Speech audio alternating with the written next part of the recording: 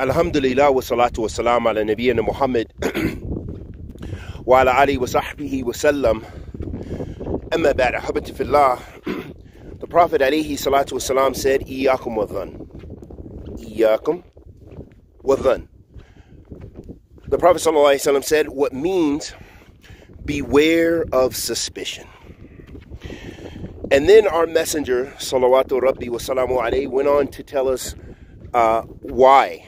You know, that he gave us the illah, or he gave us the sabab, the reason behind this, because of all the wickedness that accompanies the feeling or the act of suspicion. That when you are suspicious of someone, whether that be your spouse, whether that be your Muslim brother or sister, or whoever it is, that the suspicion, it in and of itself breeds a lot of wickedness. Iyakum wa dhan, fa inna al-dhan akthab al-hadith. He said, for verily suspicion is the worst kind of speech. Ahabati fillah, we need to go to the sharh and see what the ulama sunnah say. But in general, suspicion can be both uttered, it's manifested on the tongue, but it comes from an internal feeling. You know, it's a feeling. It's a sense, or it emanates from a sense.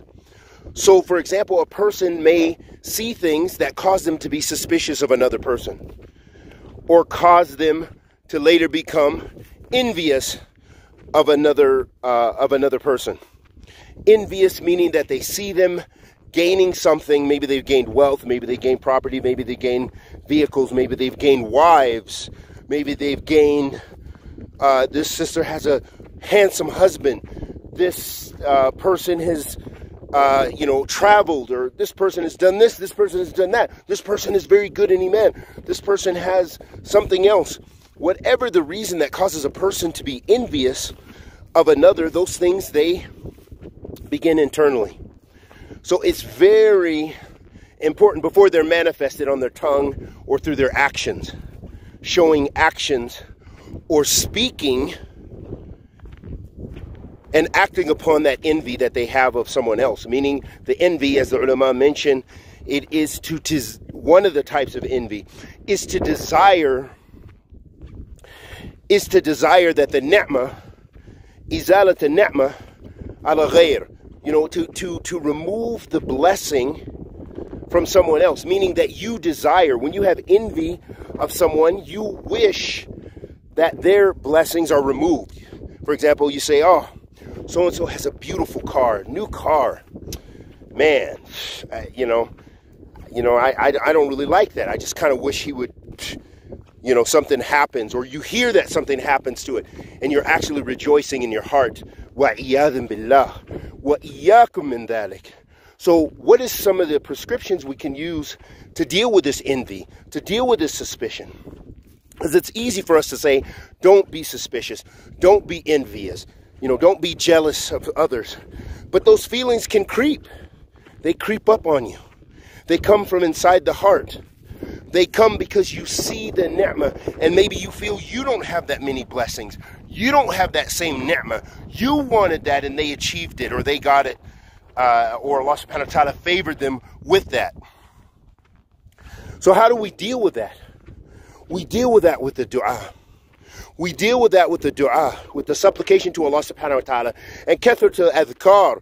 And when we see that we are beginning to feel that, because you're human, you're going to get negative feelings. Don't think that it's unnatural for you to experience the sense of envy, to experience a type of suspicion, to experience negative traits. You're a human being. You were born and born with the aptitude, or with the ability, and with the innate nature to sin.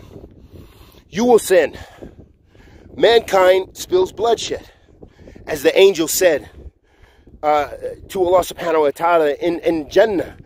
They said about when Adam alayhi salatu wasalam, or when the shaitan, the malaika said in Surah Al-Baqarah, Fasjudu Adam, Fasjudu, that Allah subhanahu wa ta'ala commanded them to make sujood. Fasajudu illa Iblis. And they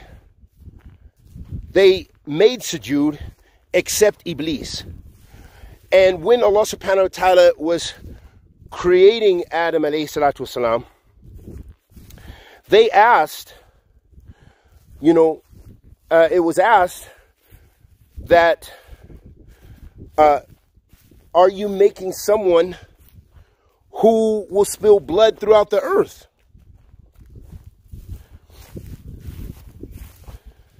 And Allah subhanahu wa ta'ala says, I know that which you do not know.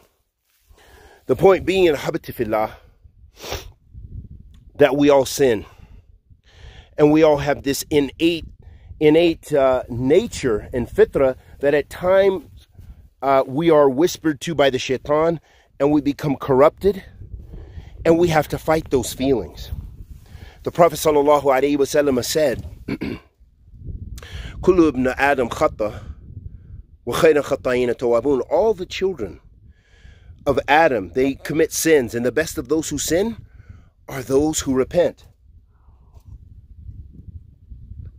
And so, ahabati fillah, it's imperative that we safeguard ourselves, protect ourselves, prevent ourselves by remembering Allah subhanahu wa ta'ala often, and especially when these whisperings from the shaitan or these whisperings from your own nafs come to you and you become suspicious and envious of people. When we ask Allah the Almighty to accept our good and forgive our evil, anything I said that was correct was from Allah Azza wa Jal, anything I said that was incorrect was from myself and the shaitan. Wa sallallahu wa sallam ala nabiyyina Muhammad wa ala alihi wa sahbihi wa sallam.